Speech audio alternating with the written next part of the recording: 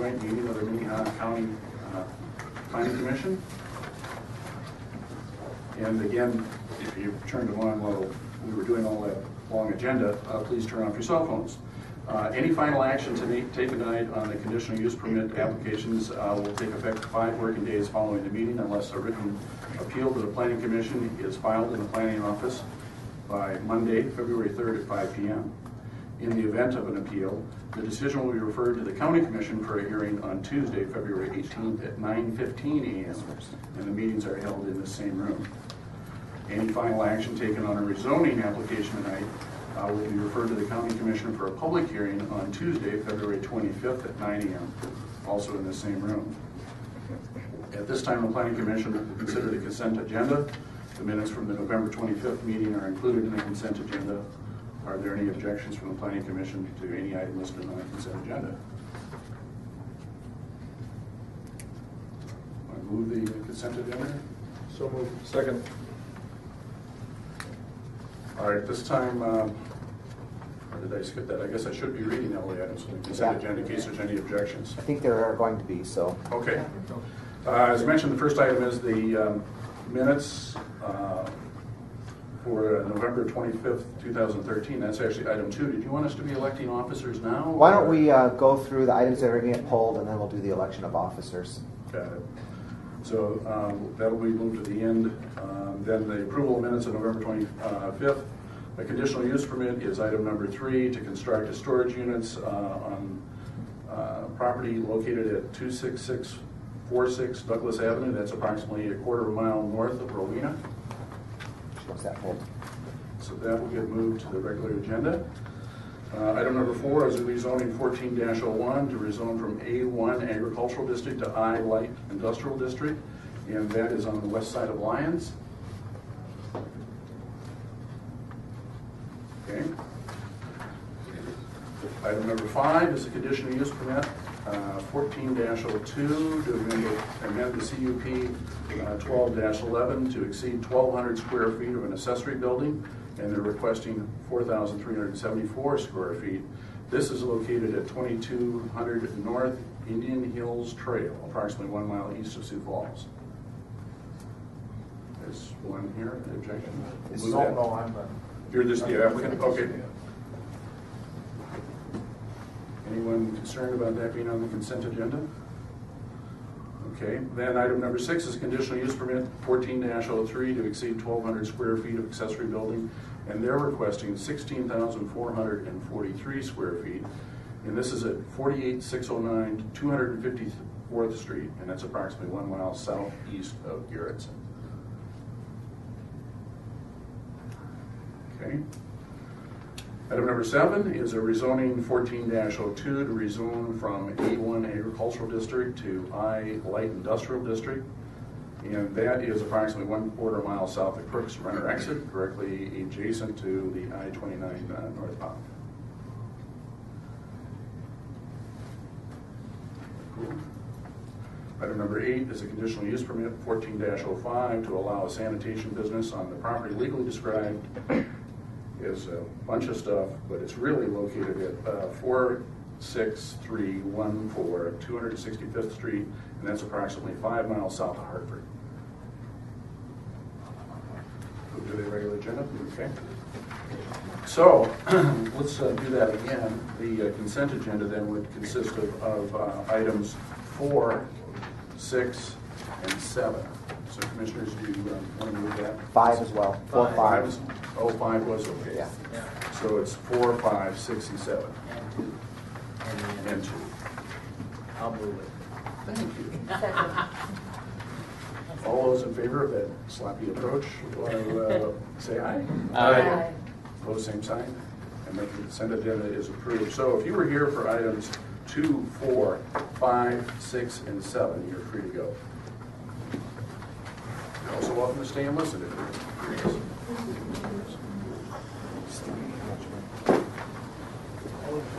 See you later, Harold.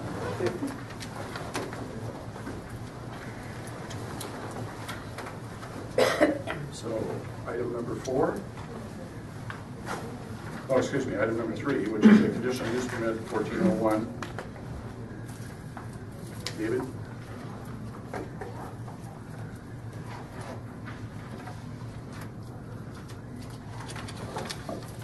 Good evening, Commissioners.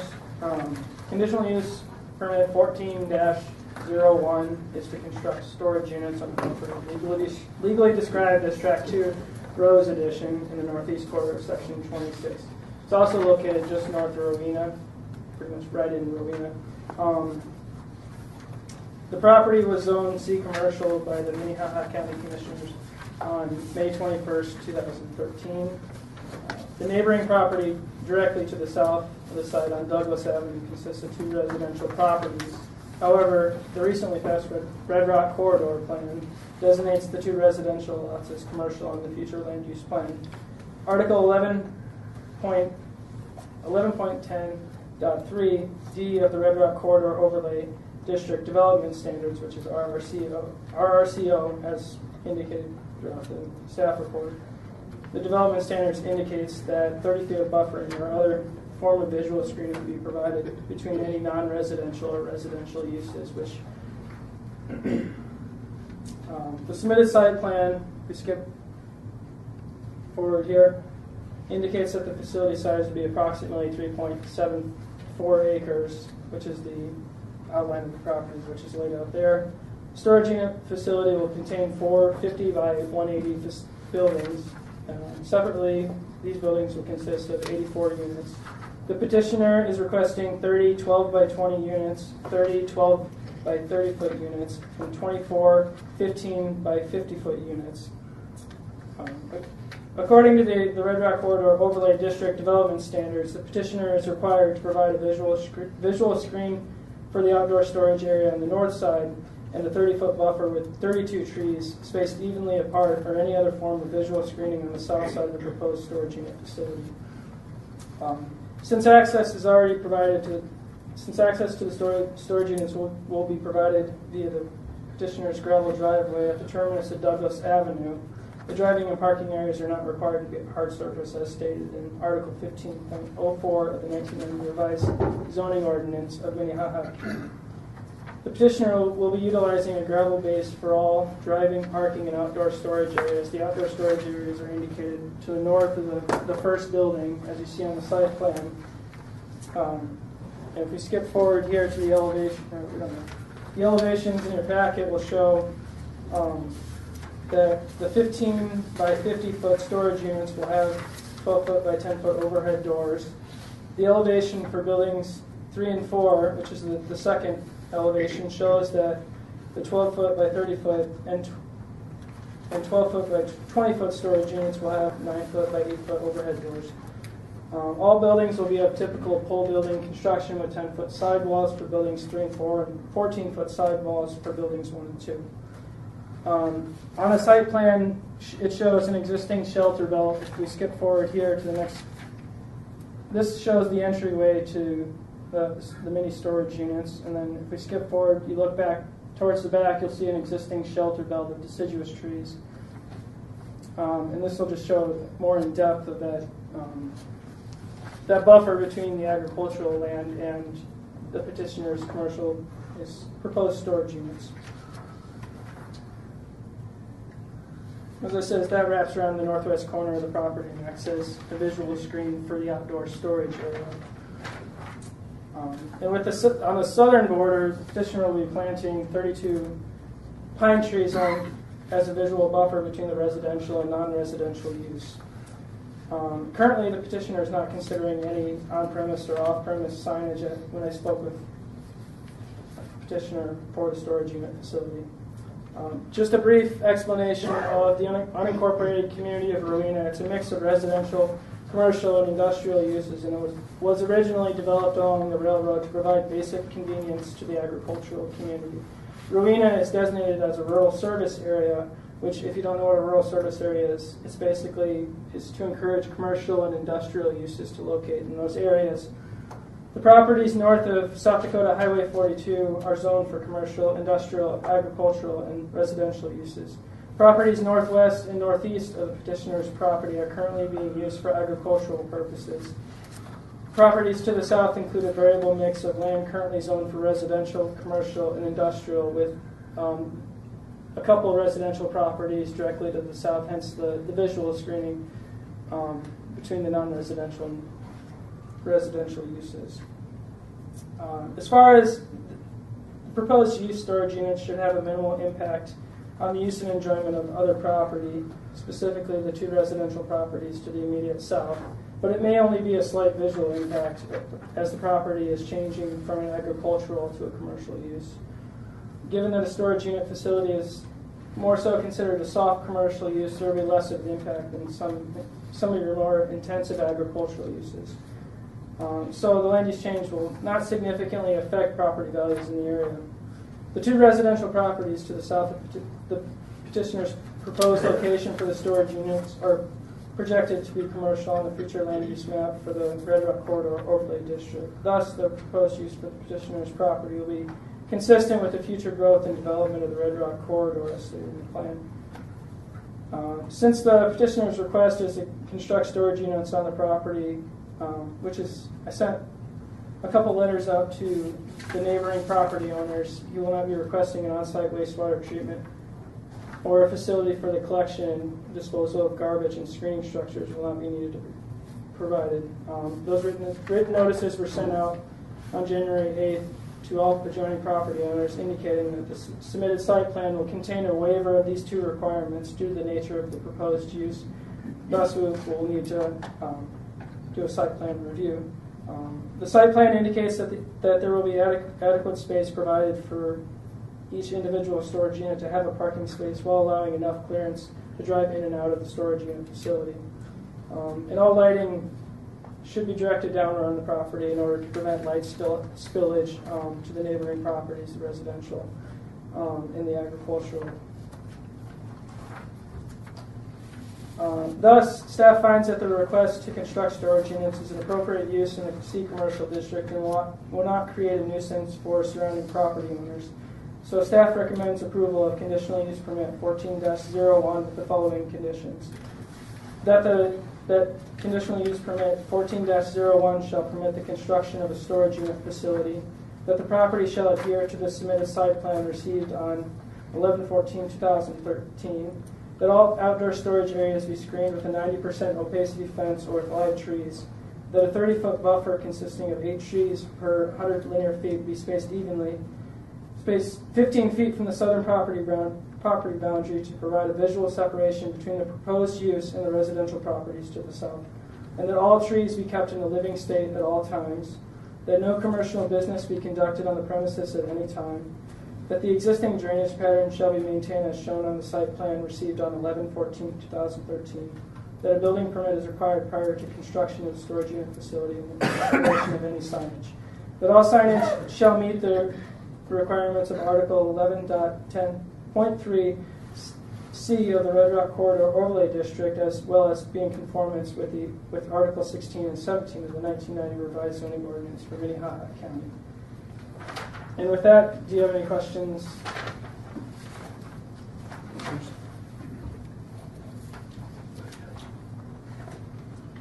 Thank you, David.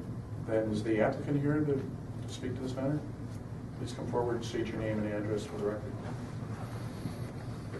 Hall Road 26646, Douglas Avenue, Rowena. Brandon, actually, Rowena. Did you have any comments or questions about staff report? No? Commissioners, any questions for the applicant? Does Douglas Street exist at this point? I mean, Douglas is there- ends at my driveway, Okay, and it's traversable. Who keeps it clean? county, No, actually, Split Rock Township. I township. knew there was something you guys did. If need be, I plow it up to the highway so I can get out, so. Thanks. Okay, thank you. Is anyone else in the audience want to speak to this matter?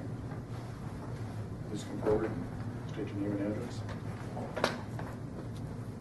My name is Ellen Schroeder. I live just to the south of this property, next door to where they want to build it. I'm very much opposed to this. We have one road that comes down that ends at his driveway. The road is not proper. It starts at a 2-lane, ends at less than a 1 lane.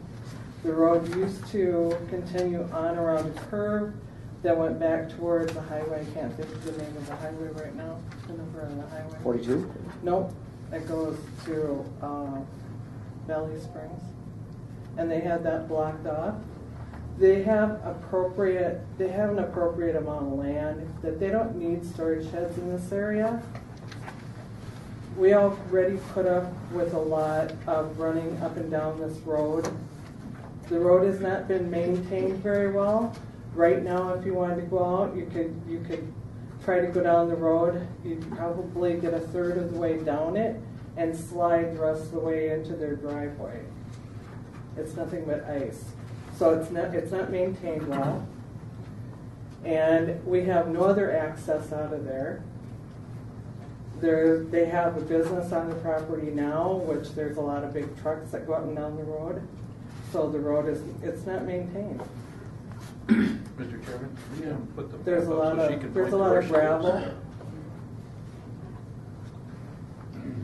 So where do you live? I live just right. There?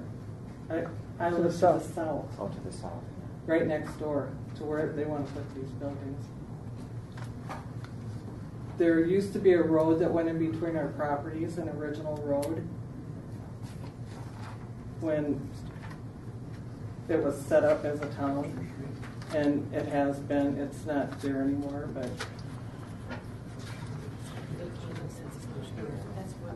there's a lot of traffic that goes up and down that road now. There's no access out except back up to Highway 42.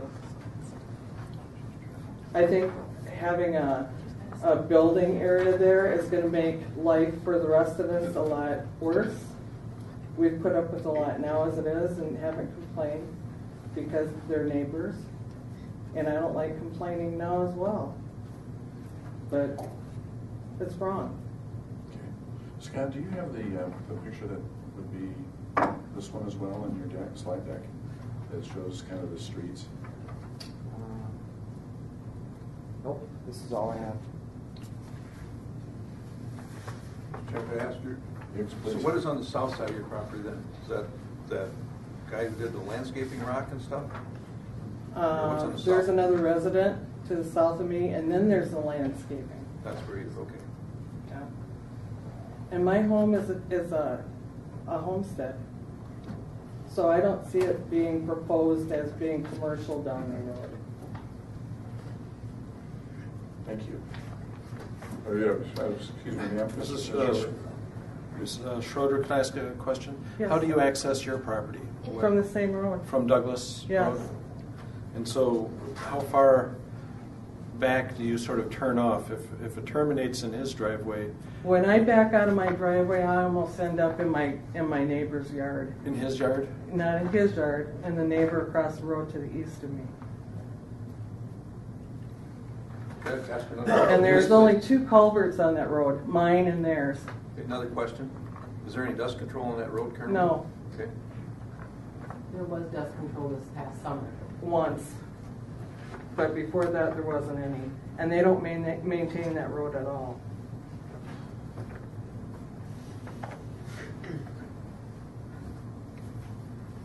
Anyone else on the audience that would like to speak to this matter?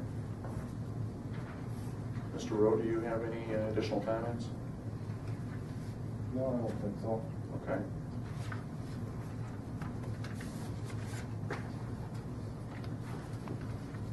Yes, sir. Bonnie, what do you know about the maintenance on this piece of gravel? You know, it's a rotation process, just like all the other section line roads out in the township. We do Douglas from the south side to the north side, and she's on the north side. I'm not saying that it isn't icy out there. It's icy all over in our gravel roads. It's kind of, you know, you're not in a township. I mean, we're in rural areas here, folks. It isn't like your neighbor's sitting right next door. So unless somebody calls our shop and tells us what's going on out there, we don't know. I mean, our guys go out and periodically look, but we don't always know that there's a lot of ice there.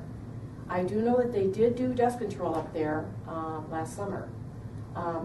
usually, and it's usually because of the annual meeting that the patrons tell us that they want the dust control. The last 2 years, they have said to dust control everything in the township. So that means at least for the last 2 years, you've gotten. I understand that. I'm not a complainer. No, I'm not saying you just are. trying to get along with my neighbors. Is it an average sized road over there? No. No. Is it 66 feet wide like everything else should be? No, it's not.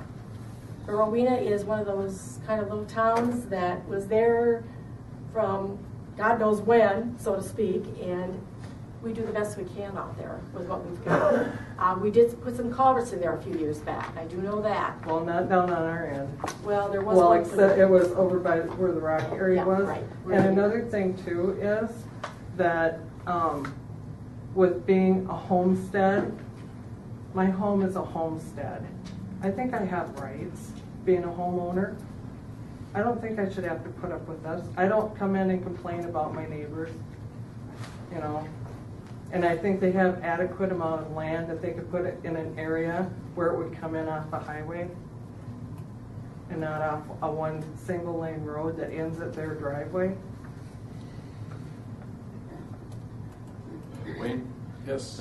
You know, it's impossible to see this, but on the small picture here, it looks like that road does go up and take a right turn and go to the east. It used That's to, but it cold. was blocked off. They closed it because there was holes in the culvert that was down. The township Okay, didn't take it care just, of it. it's teeny tiny, you can't possibly see it, but it shows that on this Yep. small inset map. So it basically at the point where it elbowed, it ends, right? Okay. Madam Chair, so in essence, are we jumping to residential properties for commercial property? That's what's happening? They have a home on the property. No, but I mean between where this is being proposed, Yeah. you have a house, someone else has a house, and then it's commercial next to the highway where the rock yard is. So they're actually jumping Yeah. to a different part of the unincorporated village to do this. But it is zoned commercial. It is already. Is that part of another? It was already zoned, so. Scott, can this picture be blown up more? No, not from this. Okay. Scott, might help the commissioners and for the Ms. Schroeder to understand that with the existing zoning, there are quite a few things that could happen on that property without a That's conditional use permit. Yeah. Permitted uses. Would you mind elaborating on what those might be for the benefit Sure. of the audience? 'Cause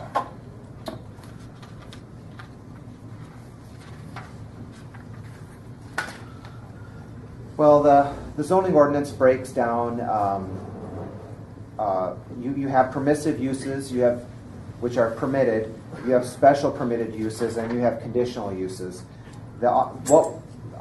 Uses that would just be permitted uses would be office spaces, banks, daycares, mortuaries, a nursery or greenhouse, church, antennas, like a cell tower antennas, and group daycares, group homes. And then under special permitted uses, those are uses that if they meet the criteria that's set forth in the zoning ordinance, it's permitted.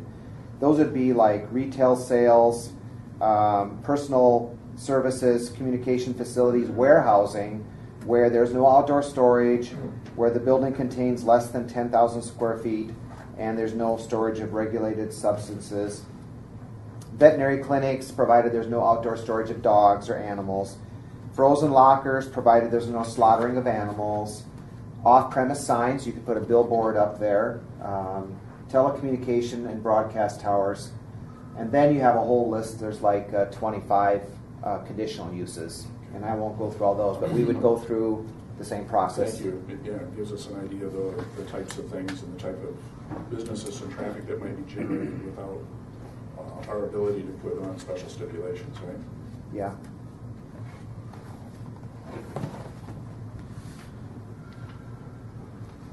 What's your pleasure, commissioners? The question I would have is regarding, you got two houses there. This is just like Bonnie says, you're living on a township road, basically.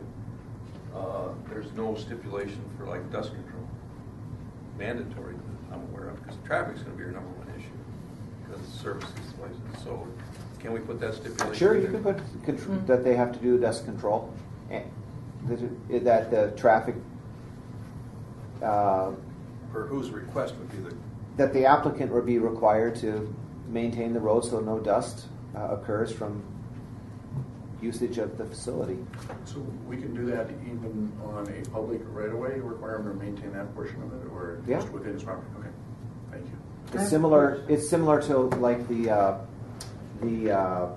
gravel pit, Reynolds Gustafson. We actually required them to pave it to do dust control. But Okay. I have a question. Yes, could you come forward, Sure. please? So we can pick it up on the microphone. If you allow them to do this, can you force them to open that road back up?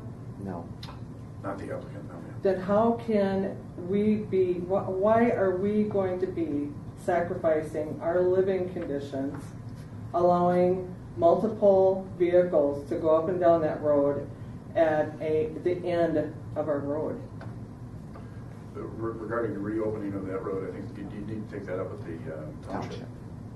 Then I don't understand why they didn't do that in the first place. And I can't explain that for you. So, I'm sorry. Wayne, I have another question for her while she's on. Yes, please. So how far from that property is your home? The property line, you could see the fence in the Yeah. picture. It was. Well, okay, but My your home home's is not on very the far line, is away. it? I would be looking out my kitchen window at their storage sheds. Okay, and so what would you say? It would be 50 feet away, 100 feet away? I don't know distance very well. It's not that far. I just don't think it's fair to put 3 other homes in jeopardy over somebody, in my opinion, being greedy. I don't think it's fair at all. That's not the way they were greeted into our community.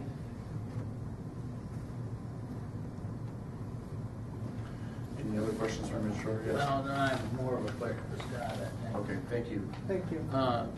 On the township road, like Bonnie says, they aren't 66 feet. I mean, is that up to the township? We can't, I know we don't have the authority to force the township to bring the road up to standards or No. anything, do we? no, we can't do that. Didn't think so. Maybe I should reiterate.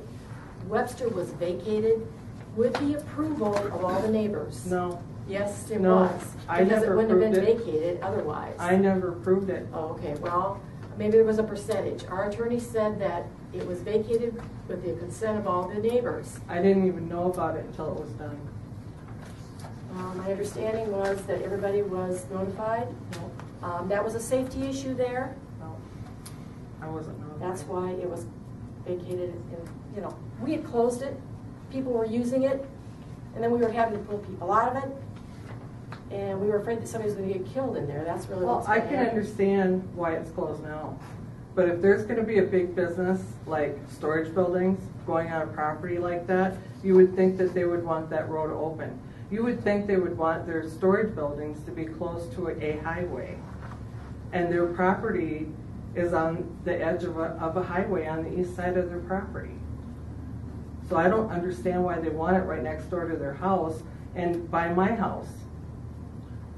I should maybe just explain to the audience that we have the benefit of Bonnie. You're actually on the township board? I am. So, yeah, and so she's got more in-depth information than the rest of us, and so when she says "we," she's not I referring to this understand. group up here. I understand. She's referring to Sorry.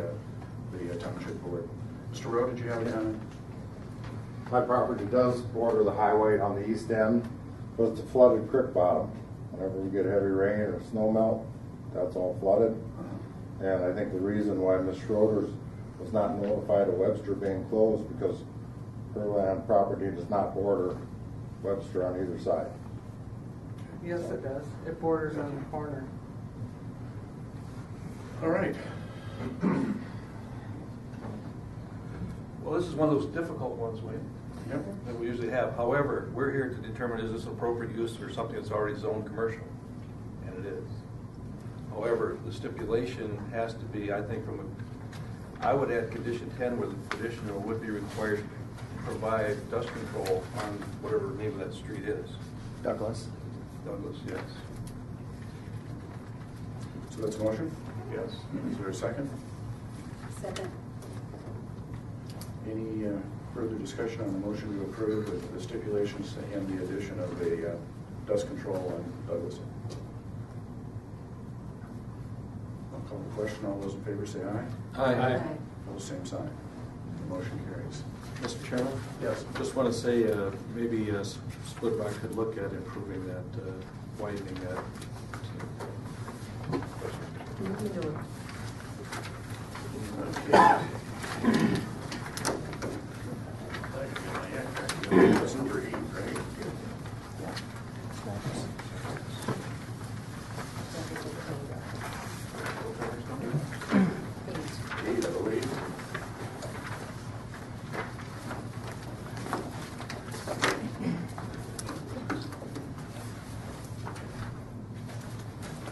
David, you're up again. Commissioners, David Heinel, Planning and Zoning. This one's for sanitation, basically for a sanitation business at the Wally Corner intersection. It's just east, 2 properties east of that.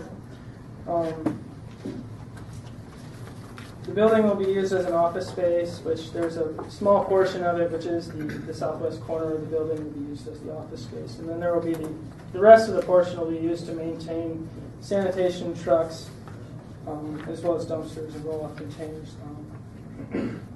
There will be outdoor storage parking. If I go forward here to the site plan, you see to the east of the main building is the outdoor equipment parking, which will have roll-off containers and dumpsters, and any other miscellaneous equipment will be stored behind the fenced-in area. Which, if I skip forward again, right here, you'll see the fence that's already been provided. The screening fence about 10 foot high.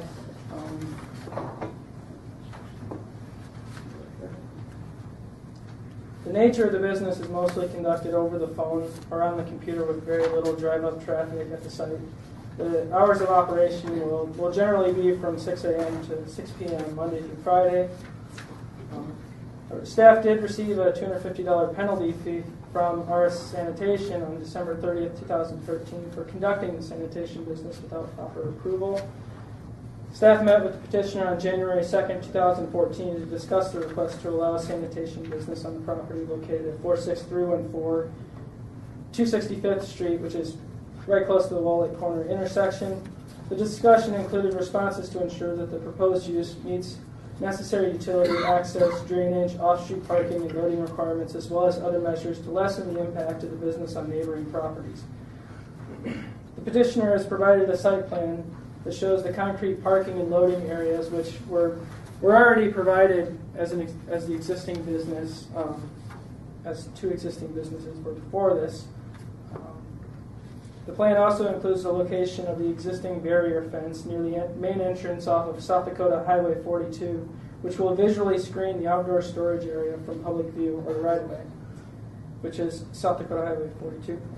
The outdoor storage equipment parking area will be screened by 20 deciduous trees on the east side and a 5-foot berm along the eastern boundary, which was set aside in previous conditional use permits for one of the businesses that stated that the berm was good enough, but that may be something we would discuss as far as providing a screening fence and additional things like that. The business will be utilizing an on-site wastewater disposal system that will be located north of the main building. The septic tank is just north, as you can see there. The signage will be located at the south front of the main building. As far as the use and enjoyment of property in the immediate vicinity, with the majority of the business being conducted over the phone, as the petitioner stated, there should be a minimal effect on the use and enjoyment of neighboring properties. And with a low amount of drive-up traffic from the nature of the business, it should not have a detrimental impact on either South Dakota Highway 42 or existing land uses. Since the location of the business near Wallet Corner is consistent with the 1998 County Comprehensive Development Plan, the future development plan says that there should be a reasonable expectation that the proposed use is appropriate and will not impede future growth of a defined rural service area, which is an area where commercial and industrial uses are encouraged to locate. Since most of the utilities are already provided, no utilities or access points will be needed to be provided. The existing drainage pattern on the property will be maintained, which drains to the ditch on the east property boundary, which there's the berm that's to the east where you'll see where that property line is, and to the north grass area along just east of the equipment parking. According to the site plan, the petitioner has accounted for the one space per 300 square feet of office space and the one 12-foot by 20-foot loading space for approximately 10,000 square feet of gross floor area in the main building. Upon inspection of the property during the meeting on January 2nd, 2014, the business currently meets all zoning ordinance requirements that would otherwise constitute a nuisance. Currently, all lighting is of a full cutoff and fully shielded design to prevent light spillage beyond property boundaries. I'll just go through some of these pictures that I took. This is that main entrance to the business off of South Dakota Highway 42.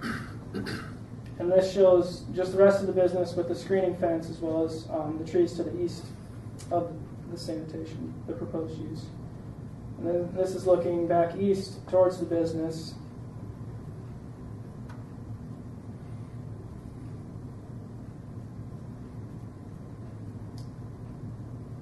And that shows the outdoor storage and roll-off containers as well as the dumpsters that were located within that outdoor equipment parking area.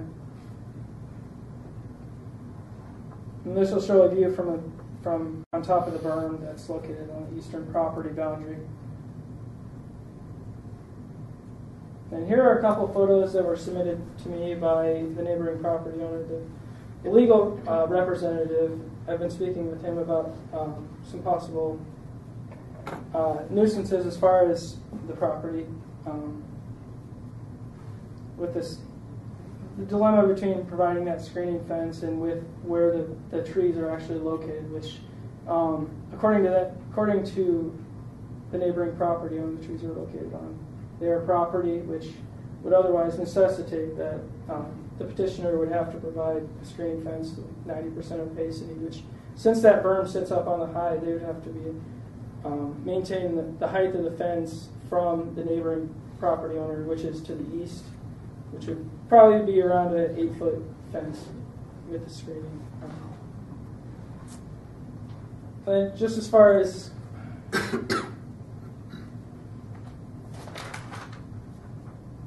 there were a couple other things that were mentioned as far as the odor and the sludge remaining from the storage from the dumpsters and the roll-off containers. As far as I've spoken with the petitioner about being able to control those. He said that all the garbage containers will be tarped upon arrival at the property.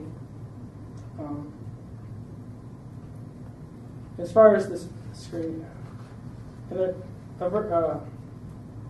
there was an issue with South Dakota Highway 42 and the garbage trucks leaving the property, and people were trying to overtake them, so this would be more of an issue for South Dakota Department of Transportation. I don't know if Travis Dressen is here, but he said he might try to come, but as far as people trying to pass the sanitation trucks, it's more of a driver behavior problem than controlling that. It was mentioned that we could maybe include a quarter-mile no passing zone from that Wall Lake Corner intersection. But since the Department of Transportation, they generally do no passing zones for vertical sight distances and things like that. And since this is more of a driver behavior problem, it's one of those things that you have to continue to monitor in terms of what's going on out there. So it's just something to note. However, staff finds that the request to allow sanitation business is an appropriate use in the C commercial district and will not create a nuisance for surrounding property owners. So staff recommends approval of conditional use permit 14-05 with following conditions. That CP 14-05 shall allow the operation of a sanitation business. That the property shall adhere to the submitted site plan received on 12/27/2013. That all outdoor I'm changing this one. That all outdoor storage areas be screened with a 90% opacity fence. That the existing drainage pattern shall be maintained as shown on the site plan received on 12/27/2013. That a building permit is required prior to installation of any signage. That no materials, parts, tires, etc. shall be allowed outside of the fenced area. That all outdoor lighting shall be of a full cutoff and fully shielded, designed to prevent direct spillage of light beyond the property boundary. That the Planning and Zoning Department reserves the right to enter and inspect the sanitation business at any time after proper notice to the owner to ensure that the property is in full compliance with the conditional use permit conditions of approval and the Minnehaha County zoning ordinance. And a couple other ones which I've sent an email out to commissioners and also the legal representative as well as the petitioner. A couple of conditions to maybe include that the maintenance of all sanitation trucks, equipment, and garbage containers be performed inside the main building. That all sanitation trucks, equipment, and garbage containers shall be cleaned out prior to arrival at the site to ensure that no public nuisances will be caused by the sanitation business. There's also, the petitioner noted that there is a fuel storage tank that will be located on the east of the building. And of course, one of the stipulations for that would be the Minnehaha County Emergency Management Department shall be notified if there is any storage of a regulated substance.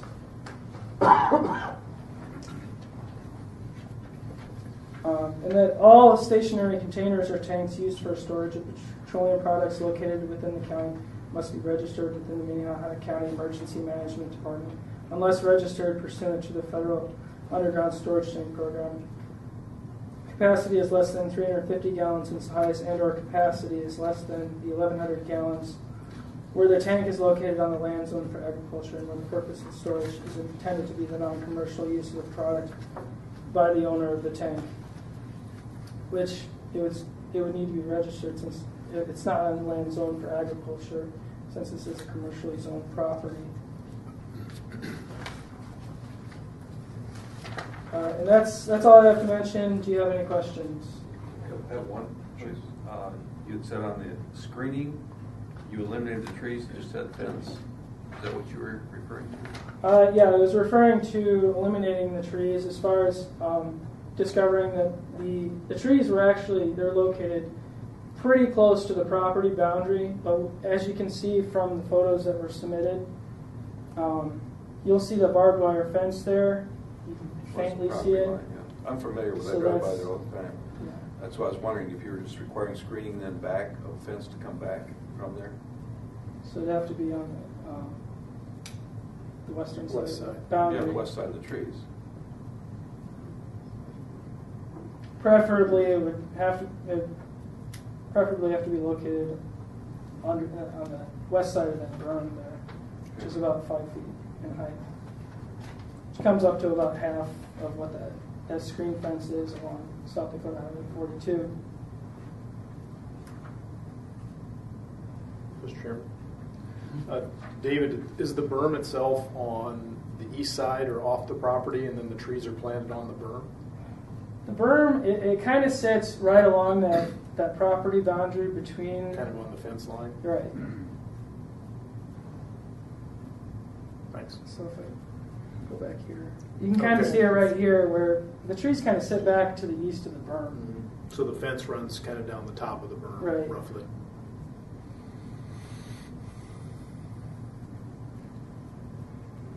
Any other questions for staff? I just want to clarify, so number 3 has the live trees to be crossed off, and you have added conditions 9, 10, and 11 related to maintenance, cleaning trucks prior to arrival, and the fuel storage tank, notifying emergency management, correct? Correct. Do I have those correct? Okay, thank you. Any other questions for staff? Is the petitioner here? Yes. Come forward, state your name, and maybe you've got some comments. Todd Snyder's, I'm the owner of R&S Sanitation. Any comments you want to make or questions that you have about the staff report? Well, the only thing about the fence is it's been commercial property for a number of years. And other businesses such as an asphalt milling company has been there before. Can't imagine that being any worse than me, that's for sure. Before that, I know it was manufacturing, so I'm sure there's a lot of things sitting out there too. And currently there are some old machinery sitting even further down to the north that hasn't required fencing before. I guess, it just doesn't seem like it's totally necessary, but I'm not totally against it either, I guess. As far as that, no, I mean, the trucks are empty when they come in. Dumpsters, roll-offs are empty. If they're not, if we occasionally have to temporarily set one there, they're all tarped, so there shouldn't be any debris blowing around. As far as odor, you have to be right up next to them to notice anything. Commissioners have any questions for Mr. Snyder? Yes. So we have parking for someone working at the office. Do your employees not drive their personal vehicles there? Yeah, they do. So where do they park then? Well, they park out front also. Okay. In the cemented area. I guess I thought I heard you say, David, that there was like one parking spot for the office or something. But... One parking spot per 300 square feet. Okay. There's about, I think it's 12, 15. I think that this is probably a better location than where you used to operate, which is on this diagram as well. But we went through kind of heck to get you to operate there. And then you moved to this location and started operations before you had, any permit. Why should we think that you'll, follow the rules that we might set down on it now, with tarping it and those kinds of other restrictions? Are you going to turn over a new leaf? Well, actually, the only reason I did that was because I hadn't actually planned on it, but then we hit December and the winter got really bad, and I really wanted to get trucks inside, so I changed my mind because I think David will say that I sent 2 different checks. Actually, I sent one initially, and then another one came later because I decided I needed to get into that building with trucks sitting outside. It was pretty miserable. So, and when you got a big shed sitting there that you can get them in out of the snow and the cold, it just seemed like it was necessary.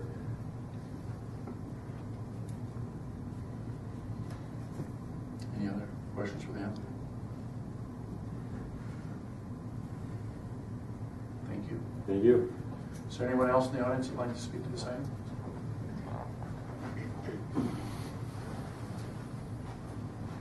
Good evening. Trent Swanson, 100 North Phillips, Suite 901. Here in Sioux Falls, represent Kay and Bonnie Bonson. They live immediately adjacent to the east of the property. Been there, I think, since the 80s. I think Mr. Bonson indicated to me. So they've known Mr. Luke, who's a property owner, for years, and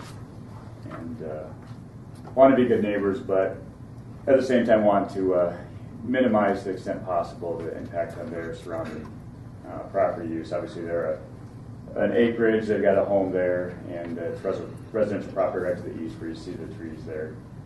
And I know David mentioned our rural service area future land use designation in the county, and one of the things it says right there, one of the top policies is to promote the optimal land use relationships and minimize land use conflicts. So had various conversations with David. I believe you probably saw a copy of the letters that we had sent out, raising some of the questions and concerns we had. A lot of those questions were answered. I appreciate that. I had a few things pointed out. Some of them were already covered tonight. So I guess one of the questions we have is how many. Mr. Barth, you mentioned the vehicle parking, the employee parking outside. I guess if all that's maintained west of the building, that would obviously be something that my clients would be happy with. So if there's no vehicles being parked on the east side of the building. I believe in the applicant's letter and the staff report, it noted that all of the sanitation trucks will be maintained inside the building too. So if that's the case, I don't know if that's a stipulation we could actually include in the. It is included. Okay, it is included. All right. So that's one of their concerns, that they right now they have 8 to 10 trucks or whatever. As you get bigger and hopefully your business succeeds and you grow, but you end up having more trucks out there, that would be an impact on the property. The proper screening, the fence that you see there on the edge of the property, I think my clients, they would be happy if we could get a 8 to 10 foot. The property inclines as you go to the north. So if there was proper screening there, so that you couldn't see the roll-off dumpsters, because obviously there's several of them there already, and those are visible, especially this time of year with the foliage being off the trees. And one of their concerns, a lot of those trees are ash trees, and in the next 5 years, we don't know if the ash borer will have an impact on the trees. So I think that having that fence there, installing and maintaining that fence in good condition would be important for my clients. And I guess you touched on this a little bit on the odor and tarping the trucks. The other concern would be with there being litter that would migrate off the property, vermin, insects. I guess that's one of the things David and I talked about. How do you ensure that doesn't happen? Obviously, in January, you're not going to see much with odor, but come August, is it going to be different when you have a southwest wind? So I don't know how you. That's an easy concept to think, but how you actually regulate it would be the concern. So I guess if we can have all the sanitation trucks washed out, or at least any of the dumpsters that are being stored outside be cleaned out so that they no longer have garbage and refuse and sludge in them, I think that would be important. We also talked about where the regulated substances would be allowed to be released from the property. It sounds like the septic system is just going to be a gray water. I don't think they're going to need oil water separators, but those would be the just general things. And the last thing my clients had a concern with was the traffic in front of the property, and it's no fault of the sanitation trucks, but it is, I think, like was noted before, it is a driver behavior problem where people come to that four-way stop at Wall Lake Corner, and then the trucks are taking off, and they try to pass them on the left or on the shoulder to get around them. And it can create a hazard, so hopefully that is something the state could look at, seeing how to address that properly. And maybe it's just a matter of maintenance, but I'm sure the maintenance of having police force, sheriff's deputies out there, I don't know. But those would probably be our concerns, and like I said, some of those concerns were addressed tonight in the staff report already. So if there's any questions for me, I'd be happy to try to answer them. Commissioners, yes. I'm going to ask Scott first. Scott, on this diagram here, this is the Swear property where they used to work, right? Yeah. So their driveway previously, Mr. Swenson, the driveway to this business previously was on the east side of your client's property. Were there any issues with that? They didn't note it there. I just know for the Bonsons, where their driveway sits, it's east of the driveway here. So if the trucks are headed east towards Sioux Falls, when they go to pull out of their driveway, you could have someone come around and try to pass them. Oh, okay. I think it's the eastbound traffic that is the concern there.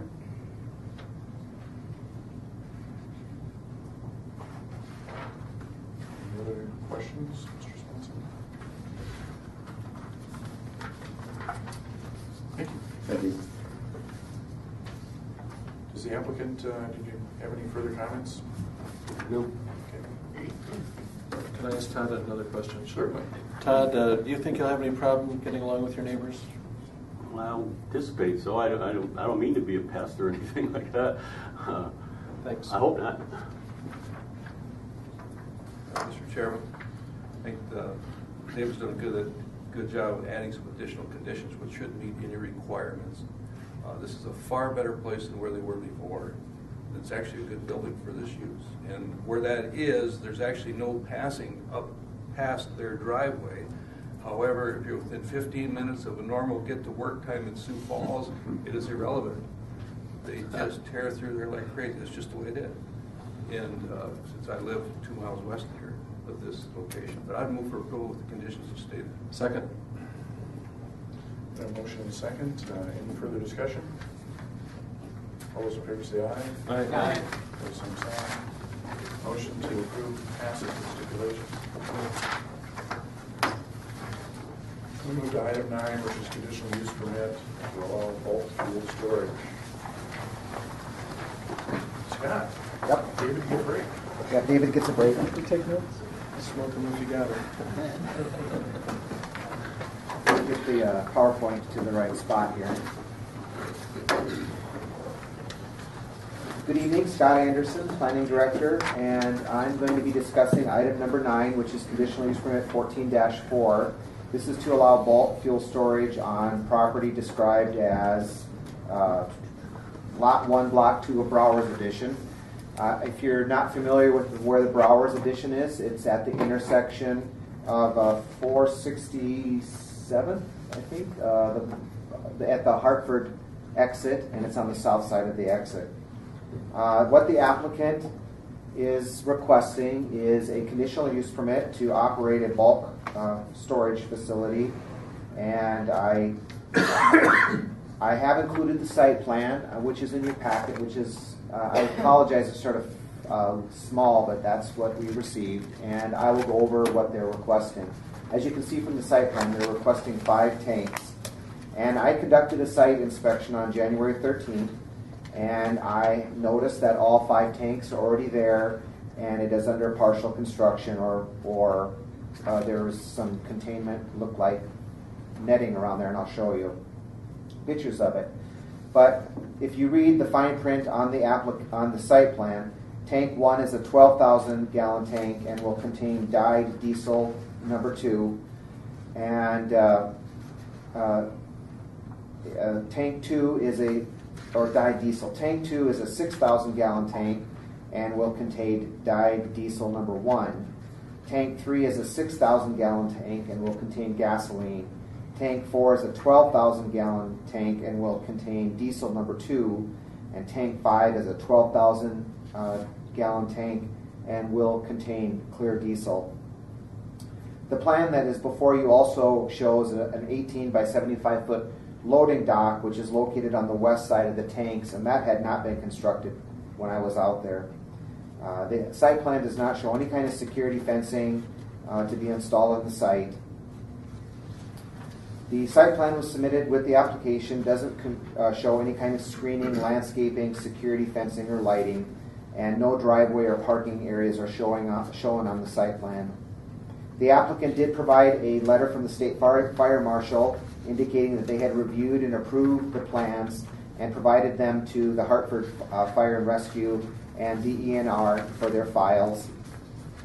The Minnehaha County Emergency Management Office reviewed the conditional use permit and did not have any proposed comments on the proposed use. And if approved, staff would typically require the applicant to register the types and amounts of materials stored on the site with the County Emergency Management Office. Now we're going to talk a little bit about Browers Addition. As you know, this is an area that consists of many industrial and commercial businesses. The site to the east of the subject property is the location of a portable toilet and sanitation business, and the property to the west is the location of a commercial business that works with highway resurfacing, and they have straw bales that they put over the newly seeded right-of-ways. The area to the south is agricultural land, and the area to the north is the balance of the Browers Addition. You can see there are many businesses that are located there. Staff has received numerous complaints over the past 10 years on the condition of the subdivision roads within the Broward Addition. More specifically, Jeffrey Street, which leads into the subdivision, typically is very rutted and soft during spring and wet periods during the summer. Jeffrey Street is a gravel road for the first 1,000 feet as it comes off of 463rd, which is a county highway. There have been many maintenance issues in regard to the subdivision road within the development, and the applicant's request will now place additional heavy truck traffic onto to this road that already has issues. And I have serious concerns with the current road system not being capable of handling additional truck traffic, and the additional truck traffic potentially the additional truck traffic will cause damage to the road during the spring and during wet periods. Likely that the truck traffic will also lead to more dust in the area. On January 14th, the City of Hartford's Planning Department and the City Administrator reviewed this development request. The City of Hartford Planning Commission expressed concern over the existing roadway. They noted that the roads in the Brower Addition are graveled, and that spring thaw often leads to frost boils and very soft road conditions. The Planning Commission wondered how additional heavy truck traffic would damage the roads. Their other concerns that they discussed on January 14th focused on safety issues, such as traffic safety at the intersection of the County Highway and Jeffrey Street and the I-90 interchange. They also questioned about spill measures, what kind of spill measures would be implemented for the property. As I indicated, the county receives perennial calls about the condition of the road from adjacent property owners. And I have received calls from the property owner to the west, and he is very concerned over potential fire danger and the fact that he has many straw bales that he uses for highway reconstruction. And he was concerned about his insurance increasing. The area is an industrial complex. I would classify it as an industrial complex. And there are many commercial and industrial businesses that are already located within the Brower Addition. As I will show you, there are the 5 tanks that are already there, and those tanks could have an impact on the use of future development in the area. The proposed site is between the 2 businesses, so there is already development in the area, and the bulk fuel storage will contain approximately 48,000 gallons of fuel and may impact orderly growth and development in the area. Future businesses may not want to be located next to this use. The other thing that we should be considering when we consider the criteria for approving conditional use permits are the utility roadways, the drainage, and other necessary facilities. There is already water and electricity provided to the site, and the applicant has not indicated that what they would do for wastewater. In 2008, there was a wastewater permit that was approved, which contained 5 2,000-gallon holding tanks. Those were installed and inspected, and that septic design was approved by DENR on March 31st, 2008. The most significant issue, however, has already been identified, and that's really the road network and the road infrastructure. The roads within the Brower Second Edition, which basically start at the applicant's, this area right in here is the start of the Brower Second Edition. So the balance of Jeffrey Street and the road that goes around and makes a box, that is already paved. So that was part of the requirements of platting when they platted the Brower Second Edition, was that those roads are paved. But we still have the problem with the heavy truck traffic leading off of 463rd, the county highway, into the property. Article 15 talks about parking requirements, and that is one of the criteria that we are to evaluate. The subject property is on a paved road, a paved section of Jeffrey Street, so all driveways into the site and any employee parking would have to be hard surfaced and meet the requirements of Article 1504 of the zoning ordinance. And the last criteria that we are to consider are for a conditional use permit is measures are taken to control offensive odors, fumes, dust, noise, vibration, and lighting. Typically, the applicant would be required to install any lighting that would be pointed downward in an attempt to control light pollution. Should the conditional use permit be approved, this condition should be added. It is likely that a bulk fuel storage facility would have fumes associated with its use, with the loading and unloading of diesel and gasoline. These fumes may be able to be smelled by adjacent property owners, and additional heavy truck traffic would definitely cause additional dust on Jeffrey Street. The South Dakota Department of Environment and Natural Resources does require containment berms to be constructed around all fuel storage tanks within the state. Staff finds that the proposed use is not appropriate to this location. The use will increase heavy truck traffic on an already substandard road, and which will likely cause further deterioration and dust.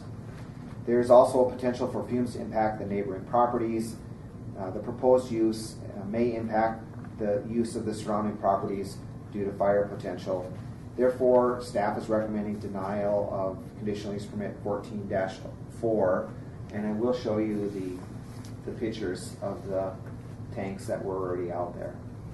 And this is looking back down the highway, or back down Jeffrey Street towards the county highway, and for your benefit I did take some pictures. This is basically at the intersection of 463rd and Jeffrey, looking back towards down at the end of the road would be the location of the bulk fuel storage area. And I took the pictures on the 13th. We had a little bit of a thaw that day, so you can see that there is, ponding. And the primary problem, one of the other problems with this development, and it's not the applicant's problem, is that there's poor drainage under these roads. The culverts are undersized, and so when there is a major rain event, water ponds up against the road, the road base, and softens it up. And that is not the applicant's problem. It's an original development flaw when this was created prior to subdivision regulations being implemented. This is basically looking at the end of Jeffrey Street where it turns and goes to the other road to Kelsey. You can see Kelsey right off to the right where it says 113 basically turns off to Kelsey, and you're looking at the county highway. And this is where it's particularly bad in the spring. And once again, I'm at the subject property looking down. You can see where it's paved, and then you can see where the pavement ends. And here are the bulk storage tanks that are there. This is the property that to the east, which is the porta potty sanitation business, and that's all I have.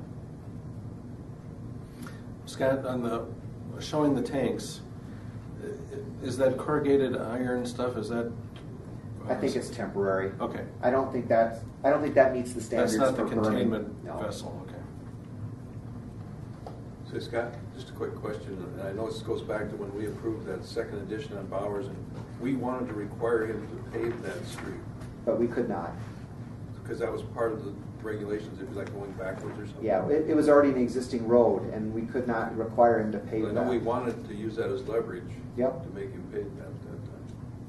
And I have attempted over the years to get all those parties together. And I think I've reported back to you on different attempts that I've made. There's a defunct road district that's out there. There's a lot of unwillingness to cooperate among the property owners. It's a regrettable situation. Mr. Chairman? Scott, do you know, or has the city of Hartford indicated any willingness to cross south the interstate and essentially annex this development into the city at some point in time? Well, I know that I've met with the Hartford Economic Development people, and they certainly have an interest in it. The issue that they're going to have, the fear that they have is being able to provide water and sewer because it has to go under the interstate, and that's a major cost to them. And does the city of Hartford, or do any municipalities in the state of South Dakota or in Minnehaha County, do they have extra territorial zoning input?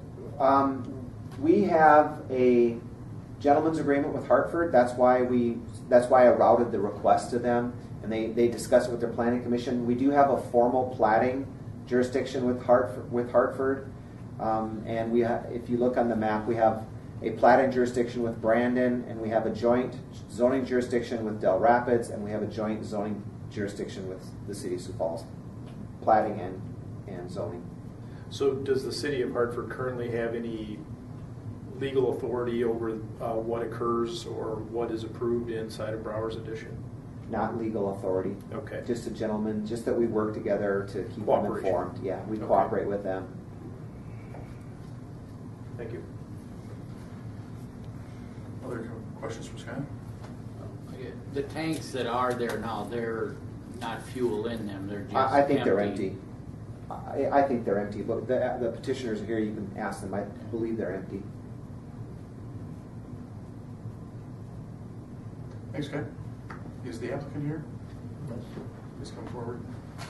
State your name and address. Monty Schrader, I'm the manager of Hartford Farmers Elevator.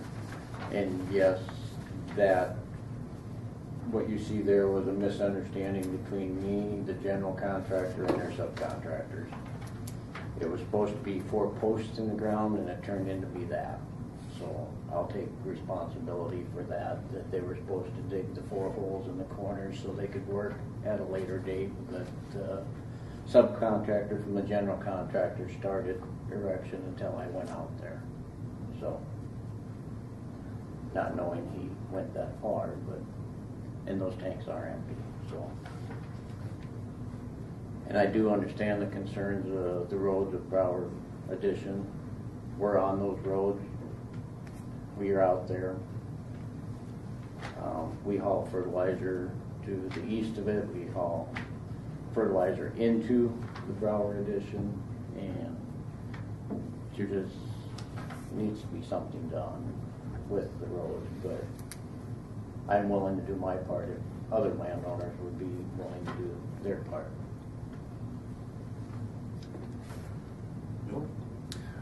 Monty, are these new tanks or those? These are brand new tanks, yes. These aren't Tammans? No, from these are brand new the tanks. Milford site, okay. Yep. And is his bulk site now down or gone? It's I behind the believe VP. it's behind. You can't see It's it. It's behind the directly VP. behind the VP. Okay. They are using his tanks. They are? Yes. Okay. And does he still sell bulk fuel? No, as of January 1st, we acquired his business. Okay. So this is the This is- replacement for that? Yes. That business. And how long ago did you acquire the lot in Brower's Addition? We got a purchase agreement with Mr. Brower, I believe, in October Okay. Of 2013? of 2013. Okay.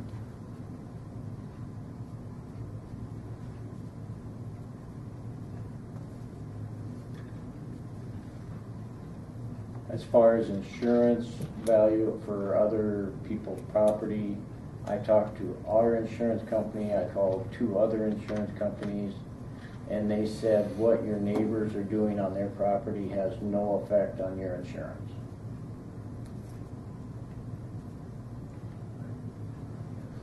Mr. Schrader, could you talk a little bit about the temporary nature of the containment that you have there, or is that? It is containment. It is not complete. There still needs to be the rubber liner installed inside of there. That is just the outside portion of it.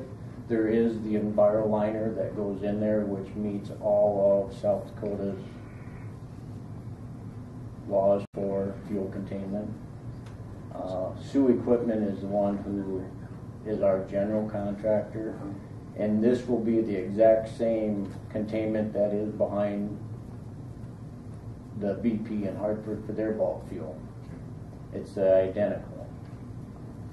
Wow, so putting those tanks there, they've got to be lifted because the liner's got to go underneath. I had to put them somewhere, and I didn't want them, I wanted somewhere with the wind blowing. I didn't want them rolling around, so I just had the company that built them set them in there for me.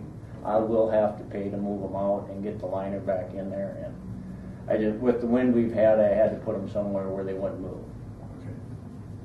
But when it's done, it's just got a new liner, and we're still going to look at metal corrugated in those posts. That's all there is to it.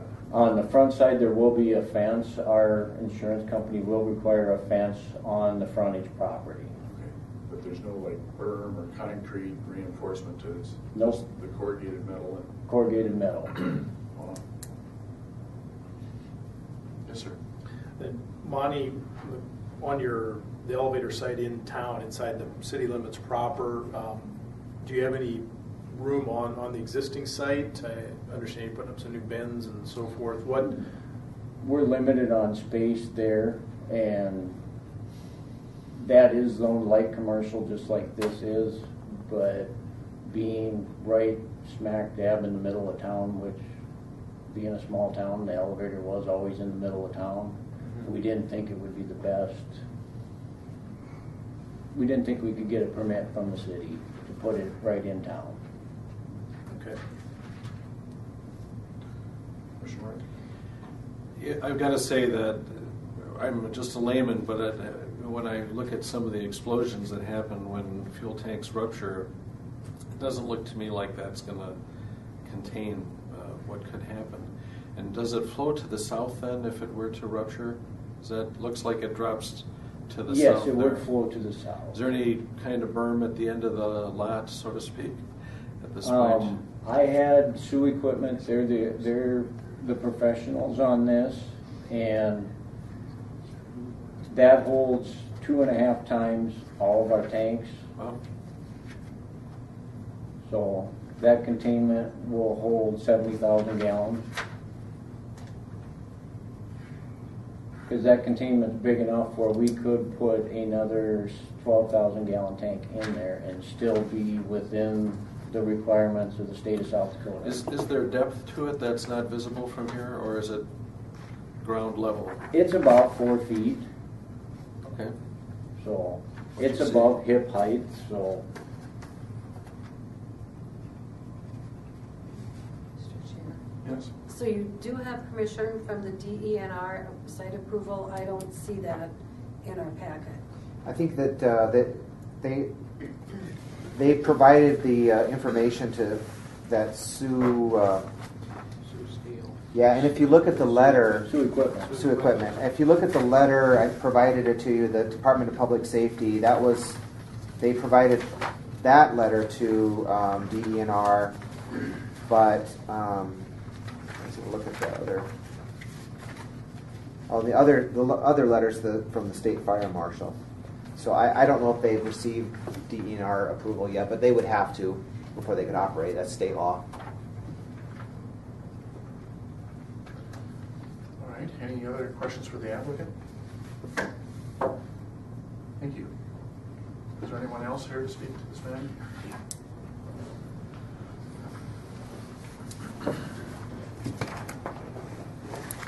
Hello, my name is Mike Fulkin. I own the property where the stop sign is at 4603 Jeffrey Street. So when you come off the highway, we're kind of the gateway right there. We have the luxury of owning all the way to the intersection of Brower Circle and the block that other way. So probably as far as a property owner with a lot of road issues, we're right in the heart of it. And my reason for being here is basically the roads.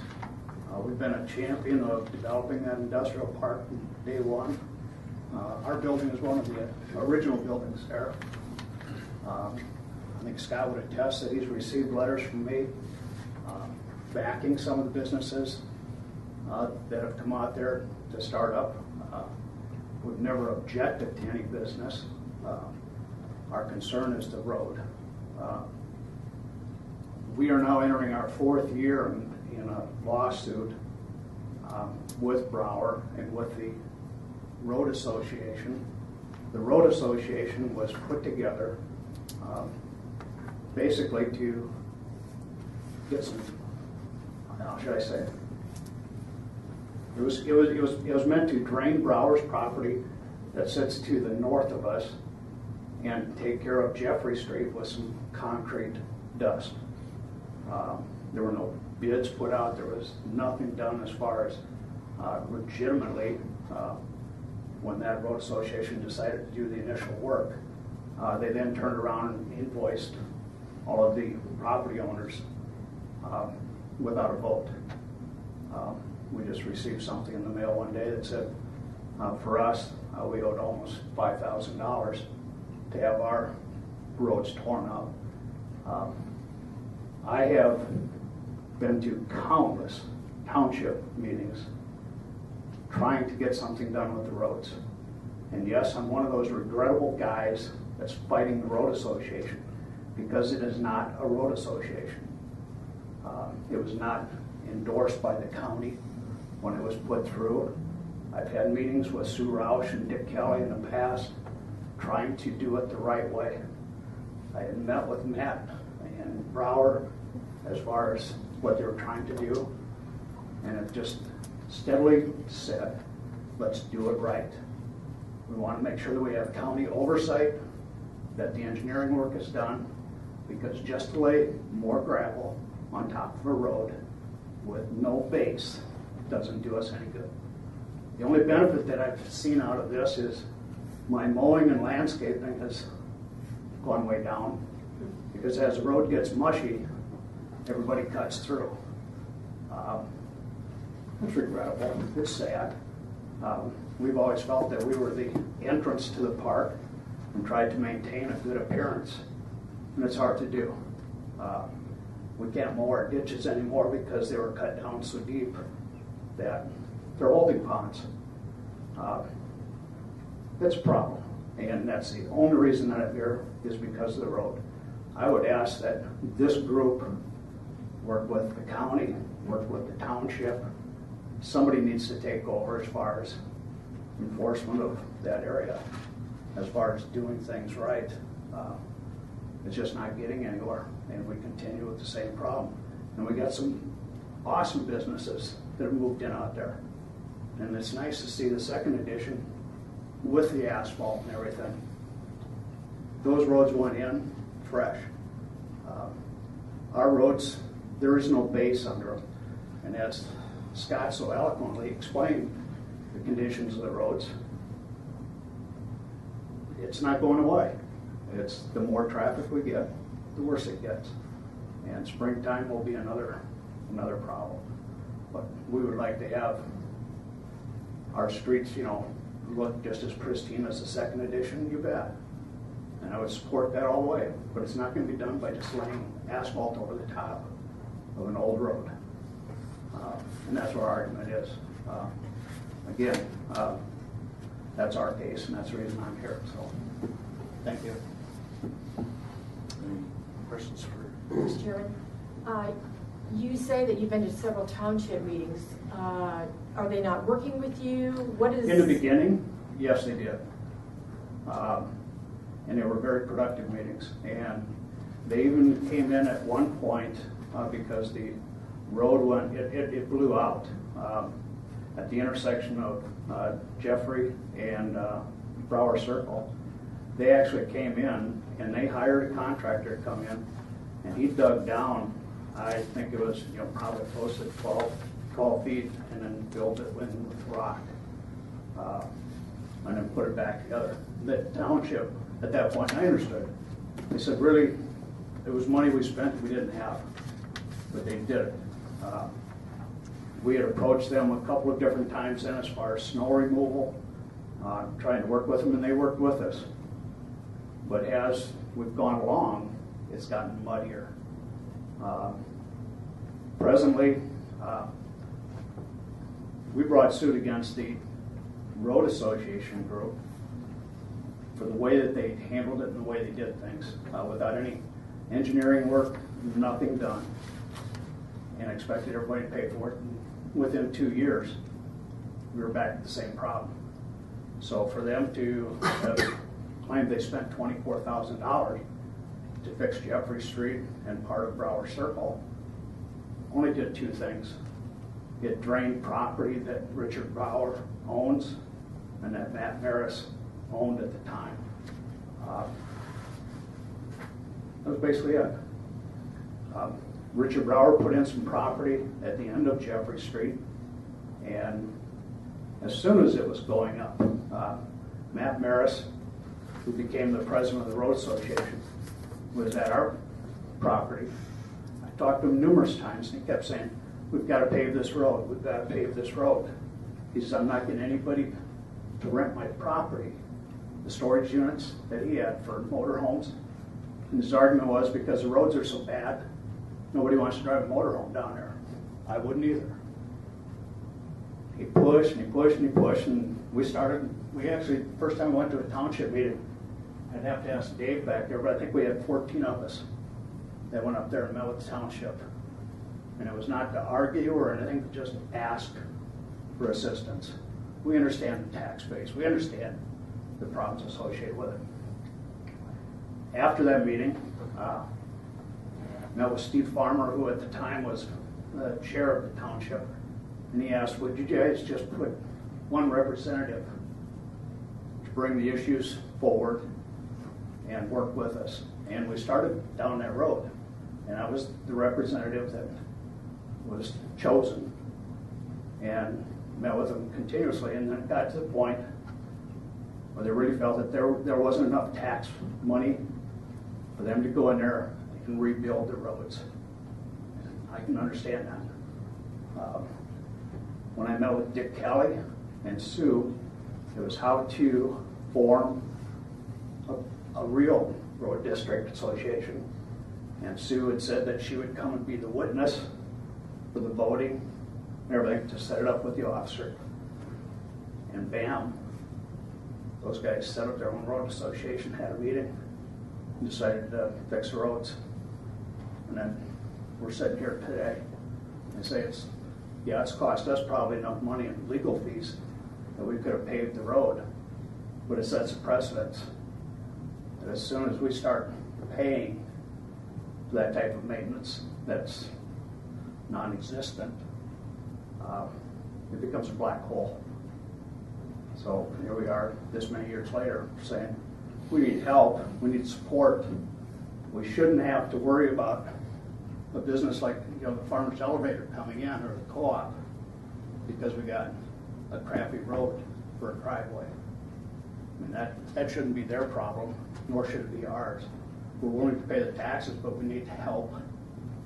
And it starts with the county and the township helping us a little bit as far as overseeing it, helping us do it the right way. Because it's gone on way too long. So, thanks for your time. Appreciate it. Thank you. Any questions? Anyone else in the audience want to speak to this item?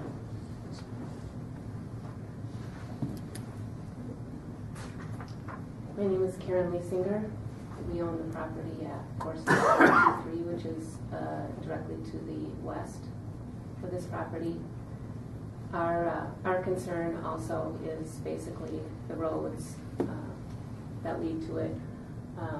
We've been there, I think, for approximately 12 or 13 years, and in the deed, when we first bought the property, it stated that Mr. Brower would maintain the roads and take care of them and keep them in satisfactory condition, and he has never done that. In fact, we do the snow removal, and now other people throughout the area are doing the grading of the road with I-beams pulled behind vehicles, and there's people that are putting their own gravel or whatever materials they can to fill the holes as you go into the property. So there's nothing consistent being done and nothing really being recorded because everybody's just doing whatever they can just to make them accessible. So basically it's been whatever, 12 or however many years, and so that's our main issue, as well as that it's just going to deteriorate the road more until something's done about the road.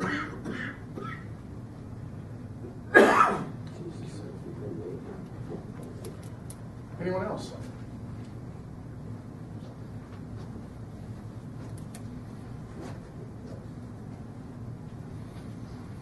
Bob Schulte, 309 South Madison Street, Humboldt. Have these guys applied for a building permit?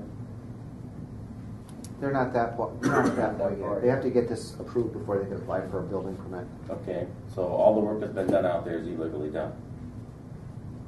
So first off, I think they should have to tear down what they've got, put it back to the original condition, and start the process right. Because this is a bunch of, well, if they didn't know they needed a building permit, they're lying to you. Because every place in South Dakota requires a building permit. My concern is the road.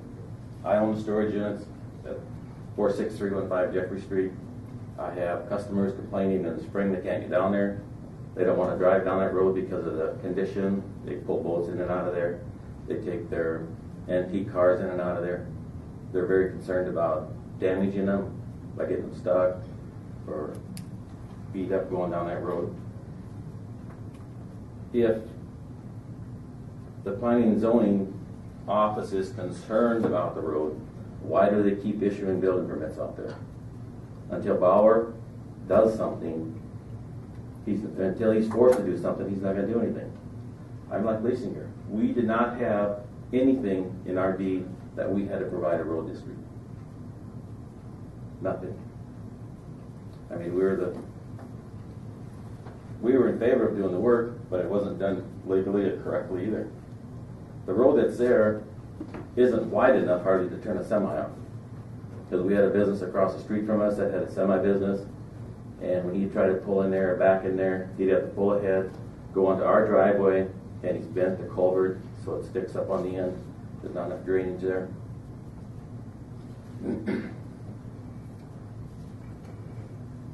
You know, work has been done out there that shouldn't have been. I don't care where they're at on it. They should have had a conditional use permit long before this. And why wasn't it ever posted out there that this work is going to be done? There should have been a sign out there stating they were going to get a conditional use permit. And I haven't seen the sign anywhere. As far as fire protection, what protection is out there? Anything that comes out there has to come from the city, from their township or county fire protection. You get 50,000 gallons of fuel on fire, it's going to be one hell of a fire. And it's going to burn more than their property. It's going to spread to the adjacent properties and even maybe to the adjacent properties to that. And they have no control over that. They have no fire protection there, foaming or whatever it would take to protect that.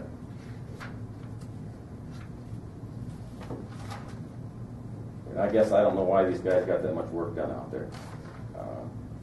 Another thing that concerns me, if any work gets done on that road, it's got to be designed to handle the traffic that they want to put out there. It doesn't even handle the traffic that's there. All of my traffic comes in and out of there is pickups and cars. So my business doesn't affect the road like some of these others do.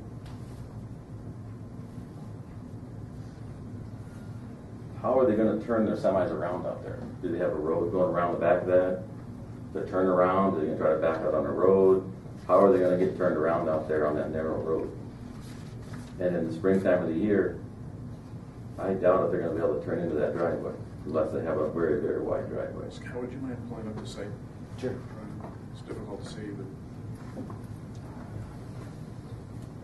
but I don't understand what's wrong. Jeffrey Street's is on the top of the page. So. May I explain? as soon as he's finished with us, yeah. Okay, Jeffrey Street is where? Top of the picture, I believe. Okay, when they got to drive in that part of their tanks? The north property line.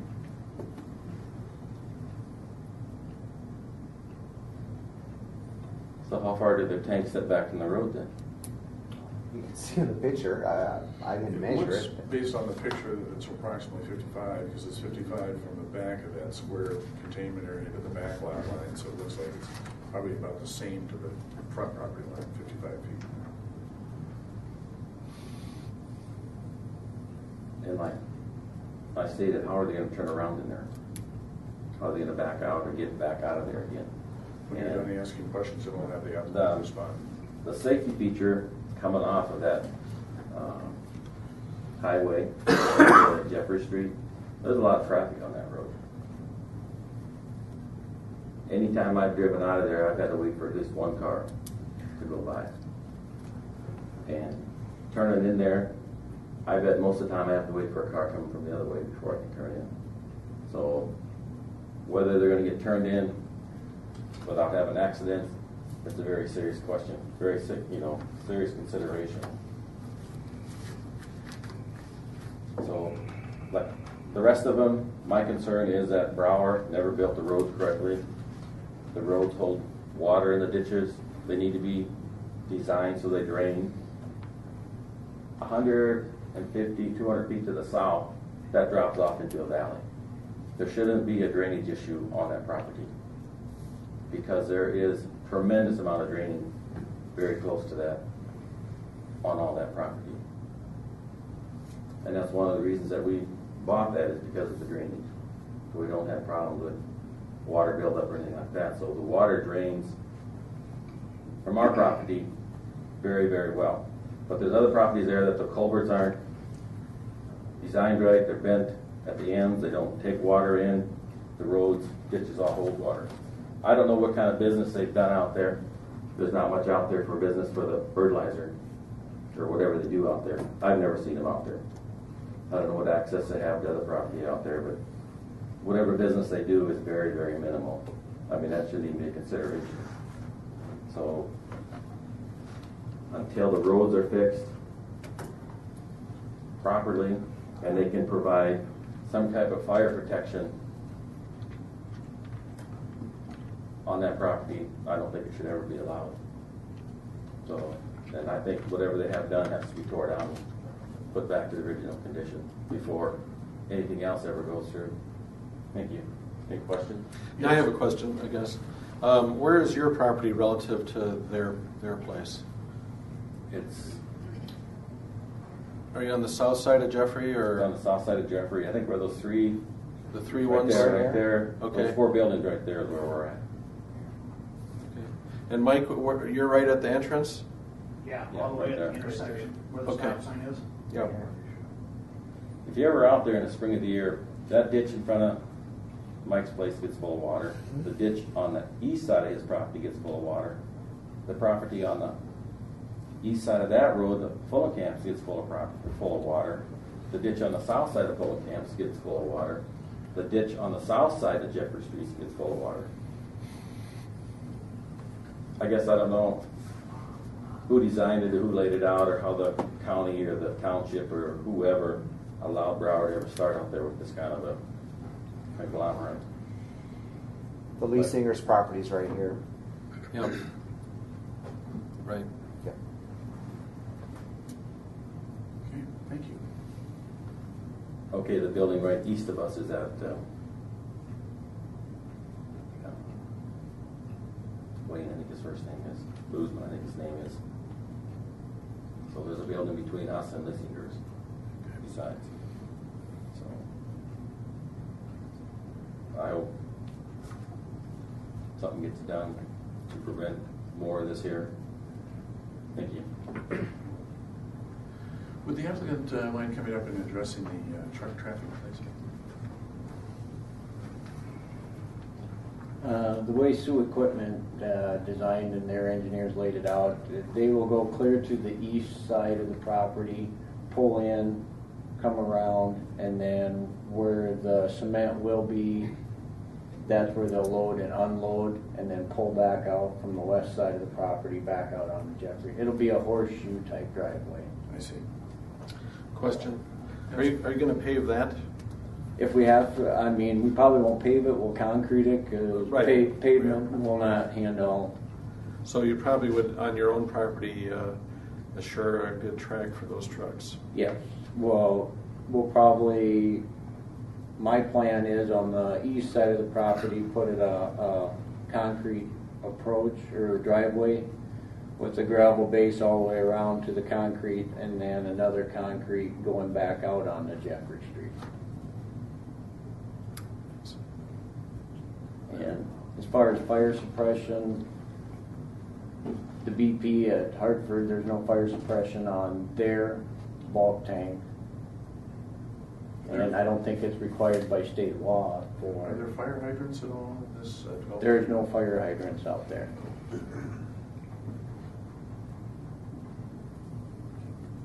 Thank you. Is there anyone else? I guess I have a comment. The water that's out there isn't a very big line that goes out there.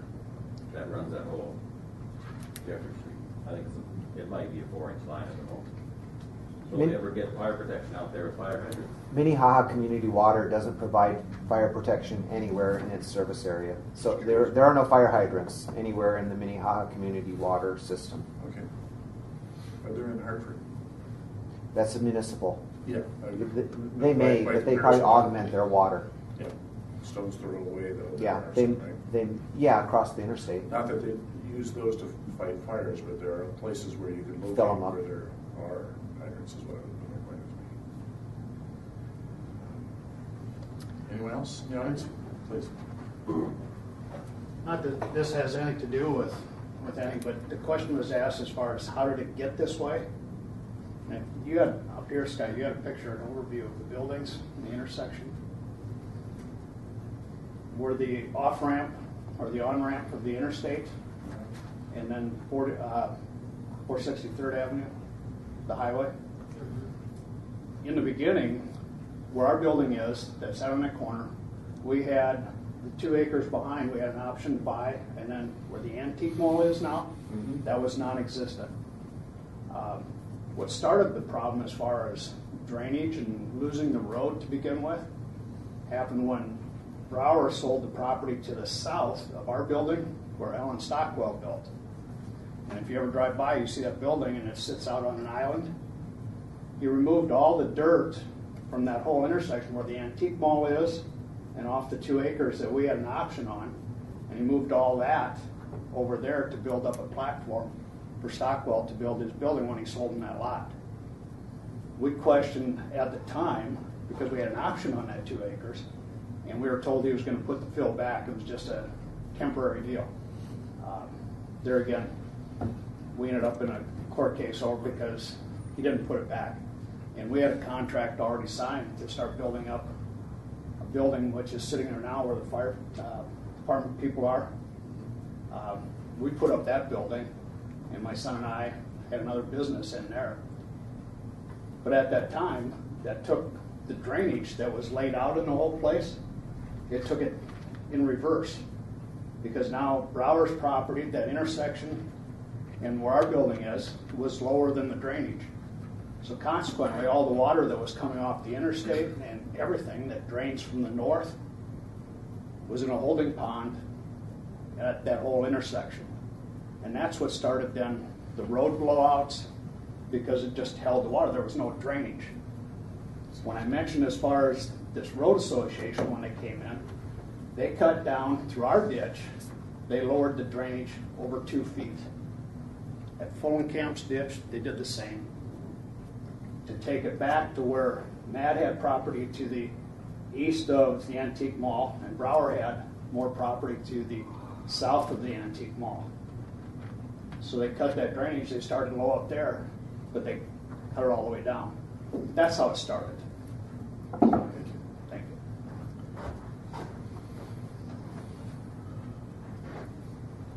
Anyone else? Did the applicant for a conditional use permit tonight?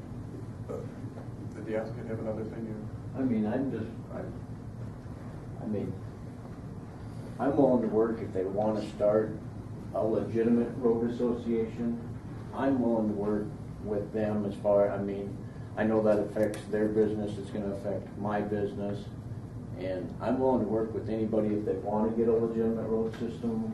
That's district. what we're trying to do through the county. And I don't know, maybe Scott could help us form one, or whoever, Dick or Susan, I don't know who they are, but if they could help us, I'd be willing to work with them if we can get it something happening. All right, thank you.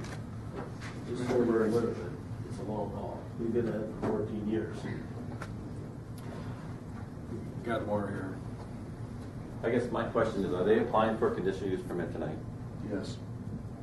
And either you do grant it or you don't grant it? Or they can continue it. They have other options too, but they're taking action on the conditional use permit tonight, 14-04.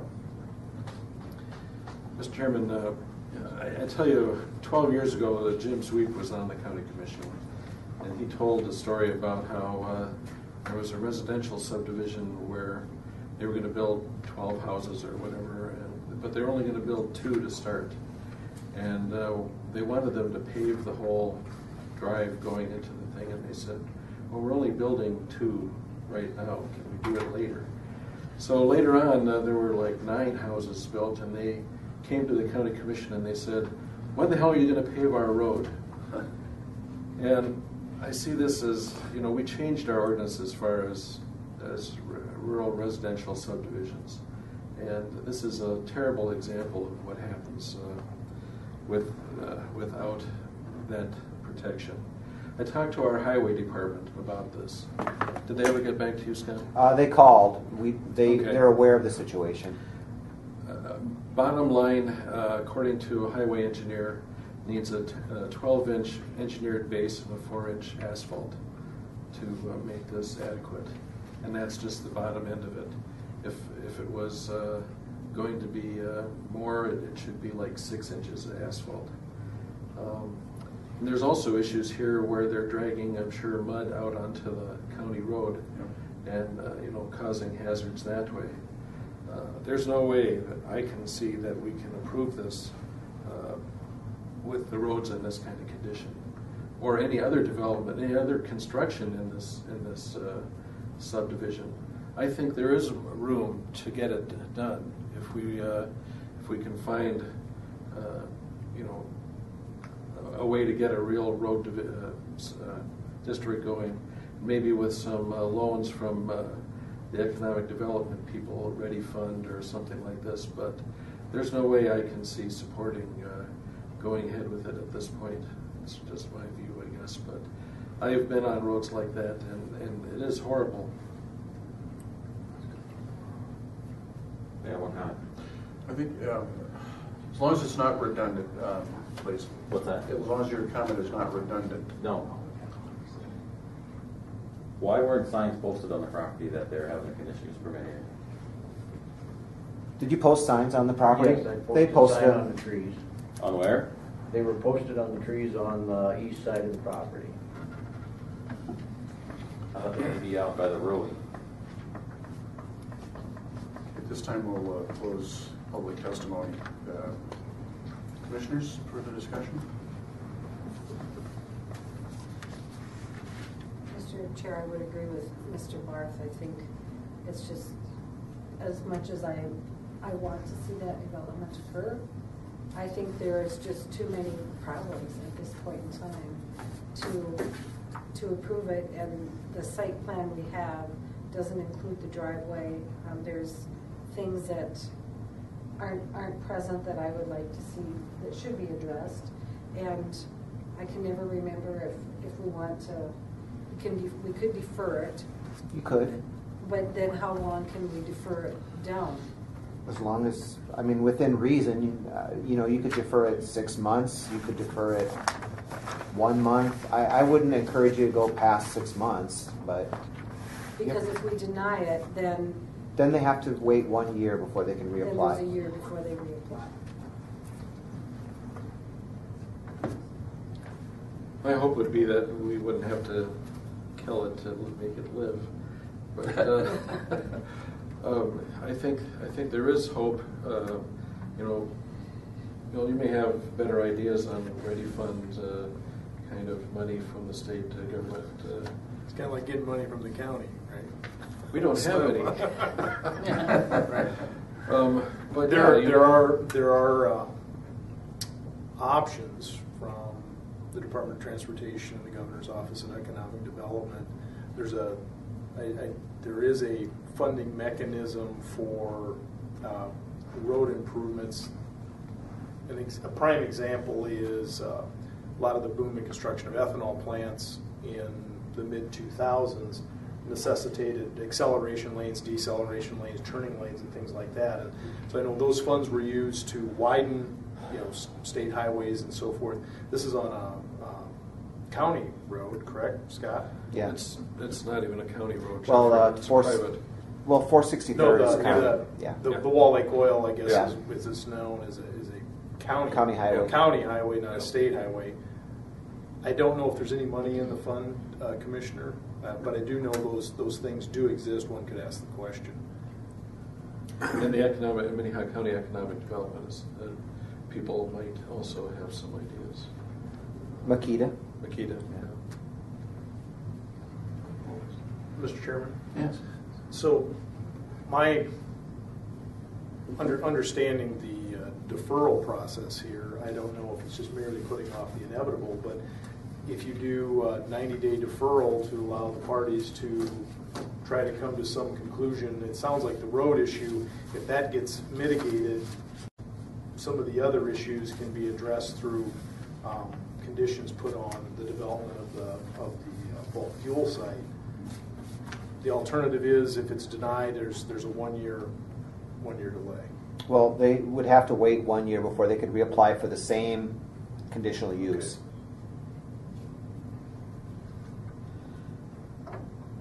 I think 90 days may not sync up with our scheduled meetings, so I'll make a motion to defer for 3 months. Is there a second? Yeah, I'll second that. I guess comments, I agree. I mean, it's not their fault that Broward didn't make the roads right in the first place. Why are we hurting future businesses, which are good businesses, for something that's been done in the past? We've got to try to get that road fixed, and I don't know what the answers are for that. One idea might be to have some entity bring it up to snuff, and then have the road district organize in a way to adequately fund maintenance. If we brought it up to 12-inch engineered base and a 5-inch asphalt top, and then people kicked in based on keeping that up.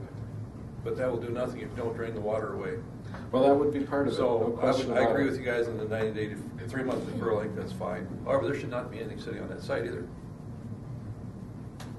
That's also a problem. So if it isn't, I agree with the 90-day deferral, but it also should state, should nothing happen, that stuff's got to be gone in 90 days. I mean, it's no different than people east of town. We made them tear down their garage. It was all weird. What's the difference? Coming in and begging forgiveness doesn't always work, unfortunately. Would be April 28th would be the meeting in April, so that would be 3 months basically. April 28th it would be the continuation date back to this meeting. Any further discussion? Call the question. All those in favor of a 3-month deferral, say aye. Aye. Aye. Opposed, same sign. Motion carries. Items been deferred for 3 months. And that, Mr. Chair, Election of officers. Question on that, Scott. What would happen if, say, in 30 days or 60 days, that something gets figured out with the road? I mean, it's not going to happen that fast, but maybe there's something comes about that they can fix that road. Would it be possible it could be moved back on the agenda? Nope. No, I like to, the reason I like to leave it at the April 28th is because if we put it back on the agenda, then the other people that were here that testified wouldn't know. I mean, that way. It wouldn't be a notification That's right. process. Their notification is tonight. They were at the meeting. They heard we're continuing it till April 28th, and then they will know to come in for that meeting then. So I don't like to move it ahead because then it can look like you're, trying to pushing something through. Yeah, pushing something through. okay. We do have another agenda item before that. I'm remiss in introducing Bill even to our group. Welcome, Bill. And my condolences as well. Election of officers. Right. We have the election of officers for this year, right, Scott? So Yeah. we need a chairman. Vice chair. What else? That's it. Need right? both. Who's- Do you want? Mike, you'd be a great chair, wouldn't you? Well, at some point before I'm off, this my chairman will be. Because that's next year. This year. I'm fine to do it. I like to talk too much to be the chair, so. Yeah. Too bad everyone's here tonight, otherwise. Poor guy that doesn't show. It's so rare. Mike, if you want to do it, I guess I can. I'm chairing. So But if you be chairman, I'll be vice chairman. Or vice versa. Because you're only here about 2/3 of the time. Yeah, that's probably changing. But, Good. So, did I miss a motion? No, we're just I discussing. thought I heard the women say something. Do we I allow that? nominated Wade for chair, but it died for lack of a Okay, I thought I second. heard Bonnie second it, sorry. I did. You I did. You did, didn't you? I did. I thought I heard I that. did.